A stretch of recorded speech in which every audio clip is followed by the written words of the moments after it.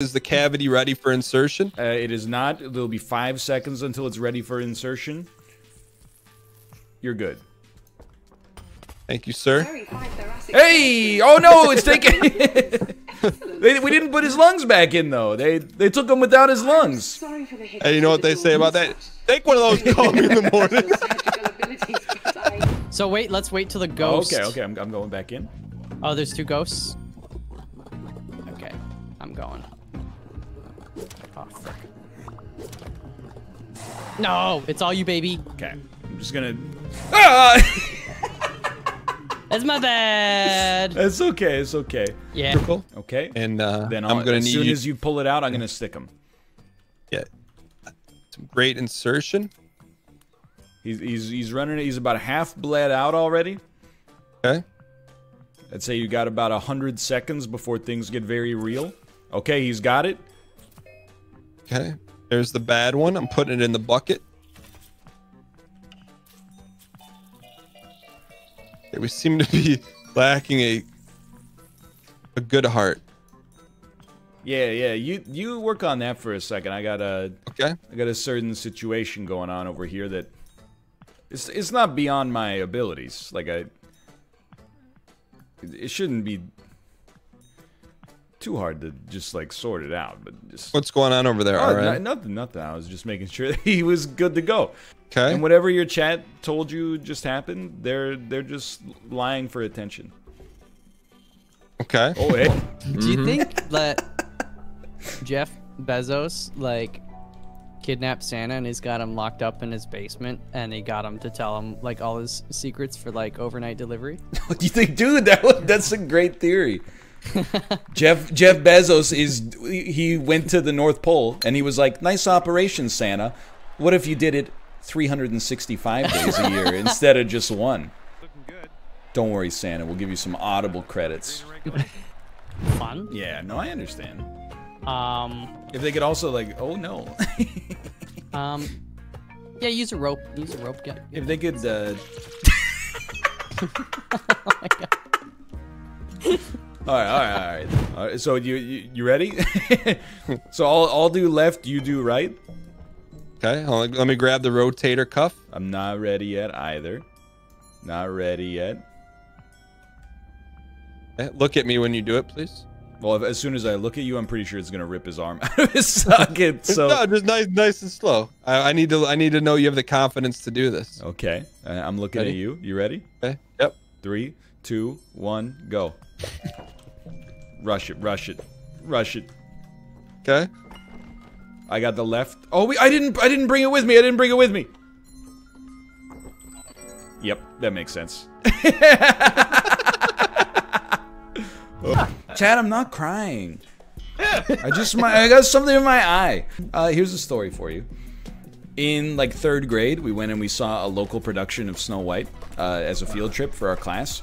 And then like when she eats the apple that makes her fall asleep, I was like, yo, check this out. I went to my friend and I fake cried. Like I summoned all of my acting skill and was shit. You know, oh, it's so sad. And I was like, I had real tears coming out of my face. And that son of a bitch turned to like everybody in the row and was like, check it out, Ryan's crying. And then I had to be like, it was fake. I was fake crying. And everyone was like, yeah, sure. Made fun of me for like, you know, the whole day for it. Yeah. For the rest of his life. That's a long time when you're in 3rd grade. What did I expect? I expected that they would. Well, I mean, dude, I haven't played this. You know, you're 8. What is this? You don't know what's gonna happen. But I expected that they'd be like, "Whoa, this guy's a great actor." But they didn't pick up on that element of it at all. Oh yeah, like I've been molded by the fires of League of Legends over the years, and let me tell you the insults. So I used to call people nerds like 8 years ago. Right, I got chat banned. You got chat banned for calling people nerds? Yeah, because people get mad and they'd be like, "I'm not a nerd," and I was like, "Never said there's anything wrong with that." And then they'd get really mad and they just report you. But then I swapped it up. I started getting creative. Right, so I'd be like, "Oh, this guy pulls his pants down to his ankles at the urinal." Okay. Or I'd be like, "This guy opens bags of chips with scissors." And then I'm trying to think. I had takes 40 items into the 15 item or less lane, and that's how you knew they were a kid. Because I'd be like, oh, they take like 40 items into the 15 item or less lane. They'd be like, what's that mean? I'm like, oh, they're like 12. But then you get some people that you're like, oh, actually it's 15 items or fewer, and then you could hit them with, this guy definitely pulls his pants all the way down when he goes to the urinal. Exactly. Now you're getting it. It's behind the shop. Oh, dude, I'll cook it. It's no problem. You sure? Easy. I got more bombs. Yeah, no, it's easy, man. Get ready for this. Oh, he's already doing it. Okay. Ah! I'm sorry. At least there was a reason for that. Oh. All right. Sorry, predictors. Sorry, predictors. Okay. No, that. By the way, I'm with I'm with Josh. I think being a podiatrist is the dream. Is that the podiatrist is a bone doctor? No, it's a foot doctor. Oh no, I don't want to be a foot doctor. You like feet? No, just You hear me out. You don't. like feet, No. right? I refuse. Everyone, shut up for a second, because this I'm just reflects. saying, like, you can tell us. It reflects more on you than it does for me. The fact that you believe every doctor gets into the medical field because of their fetish scares the crap out of me, and really makes me wonder what the American medical system has wrong with it that I'd never considered before. Yeah, but there's gynecologist though, right? Like, you're not fooling I was anybody. just talking about you. Well, in real life, you could read a book multiple times. Yeah, also, in real life, there's no zombies. Except for all the millennials who are on their phones all the time, if you know what I mean. Instead of looking out the window like a true intellectual. I got a new comedy special coming to Netflix this September. It's Ryan Letourneau. It's called Kids These Days. I'll give you a little preview of the first joke that I've got in the special. I don't get what's up with the kids these days. They're always on their cell phones. Back when I was a kid, my dad hit me. All right. Just do it. Just let me see what it's like. Let me see what it's like. Oh, it's beautiful. Look, go in here with me, right? Do you want me to go in, or do you want me to save the achievement for you guys later?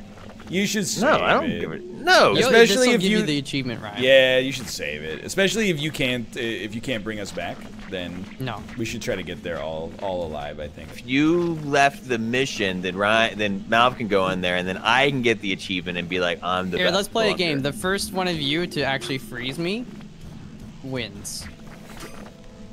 No, quit! Ryan, hold it for, buddy. Play stupid games, win stupid prizes. I'm sorry. No, it's okay. I mean, who could have predicted that it could have happened after you asked if I wanted to go in, and then I said no, and then you just did it anyway. Oh, you're fine.